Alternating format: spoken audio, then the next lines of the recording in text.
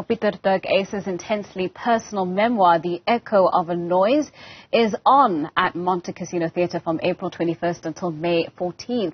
It is the journey of one of South Africa's national theatre treasures who learned to use humour as a weapon of mass distraction. He joins us now in the studio to discuss this further and to tell us more about politics when he was growing up. Pieter, thank you so much for your time, and thank you for joining us in our studios. You're sporting your black beanie as well. My black beanie. I feel so honoured. Thank you. But it's incredible. You know, you started out in the 70s and now you've had almost or over 7,000 appearances on stage. I want to ask about longevity, but I also want to ask, does it feel just as exciting?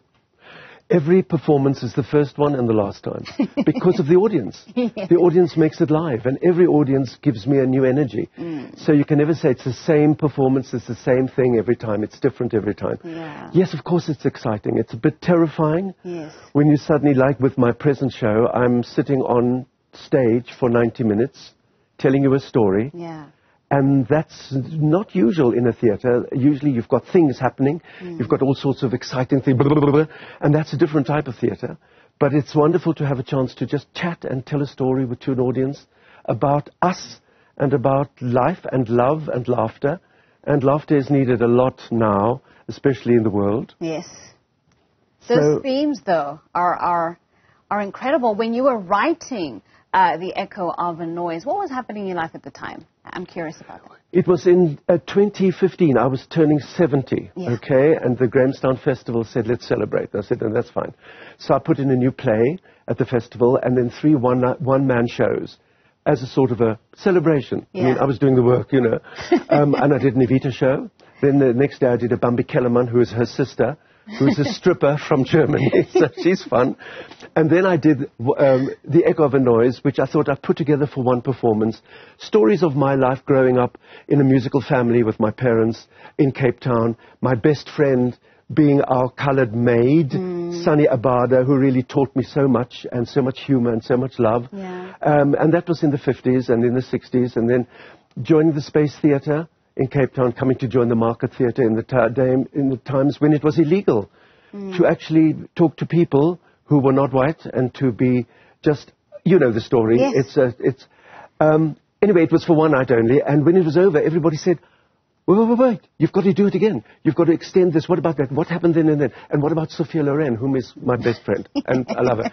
So that's where it started, and it has developed and grown. And the one I'm doing now is also very much anchored in where we are today in this country. I was having a conversation just a couple of weeks ago with Dr. Gani, and, you know, I was very curious. We were talking about Kunene and the King, and so much of the audience's response and reception of the contents of the play somehow magically forms part of what the play was always intended to be. And I wonder if you've had a similar sort of experience, you know, audience members sort of coming to you and saying, my goodness, I know it's your story, but sheesh, it's had such an impact even for me. It's fantastic to hear that from you, because it's exactly what I even got yesterday after the performance. Wow. I go into the foyer after the show, I say, let's do a selfie, which is a great way to also spread the word. Yeah. And 2 people came to me and they said, you know, I don't know you really. I'm from a different country. I went through the same pain. I went through the same happiness. I went through so much which was obviously not part of what you were telling me, but everything that I got from your story was my story as well. And yes, I want that. Each of us has a different story. Each of us has a different definition of what humour is. And I see a great difference between comedy and humour. Comedy is a joke, which is great. But humour is very personal. It's like a fingerprint.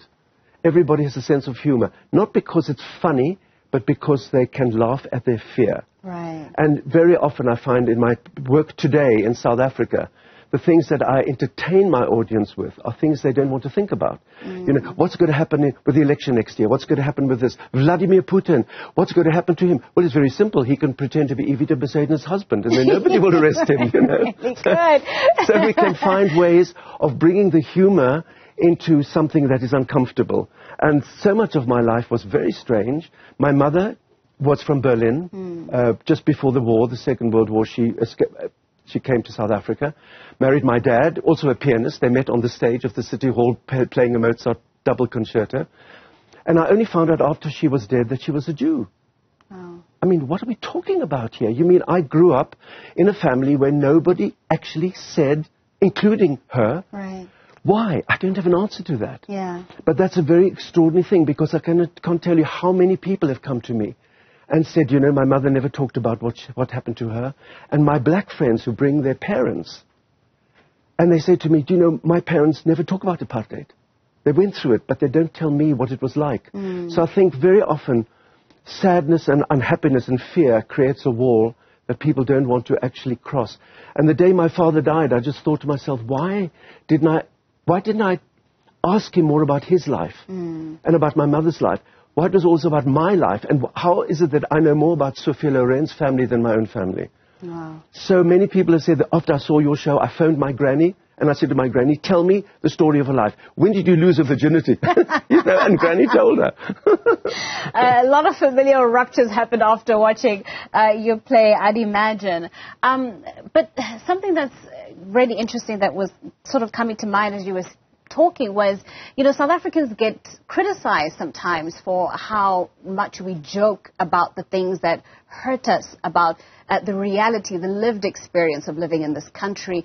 And I wonder if you have a comment on that, you know, because it's thrown back at South Africans to say, well, because sometimes we are so humorous about the conditions that we're living in, that it's almost as if we take them light or too lightly.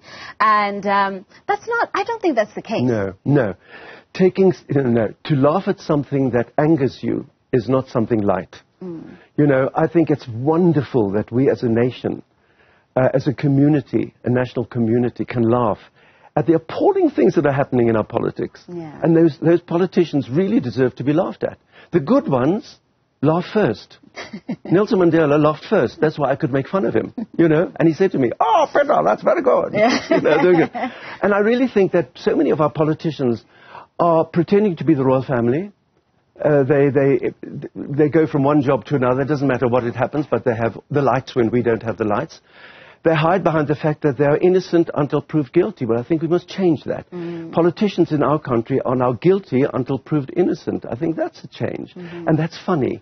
And it's not funny because it's a joke. It's funny because it's quite serious. Yeah. So I encourage people, don't be scared of making a joke about the things that upset you. My work is based on a definition, 49% anger, 51% entertainment, not the other way around. Well, you wrote it when you were turning 70. It was supposed to be a show put on for one night only, and since then it's grown leaps and bounds, and it's back in Johannesburg at the Montecasino Theatre. I wonder if over the years it's sort of morphed into something that you didn't expect. I wonder if there's something that you've experienced over the last couple of years putting on the performance that have kind of taken you by surprise. You didn't expect to feel that or to experience that when you first sat down to write The Echo of a Noise. Well, you know, I don't think I ever thought it would last for more than that performance. And it's also an interesting thing. I'm working on a new show that's also going to come here very soon called Sell by Date. I think my age, I'm 77 now. For most of my life, I was very concerned about what people think. Really, truly, now the audition is over. The disease to please is cured. I do exactly what I feel is the right thing to do now. If people don't like it, they can go and watch Game of Thrones. It's okay. Don't panic. It's all right. It's also given me a liberation of, you know, I never want to offend people. No, I lie. I want to offend them all the time. I don't want to demean them. Yes. But offending somebody means I'm rattling their cage. Politically, you know. I'm telling them an alternative to what they believe in, and maybe that is better than what they have as a political investment.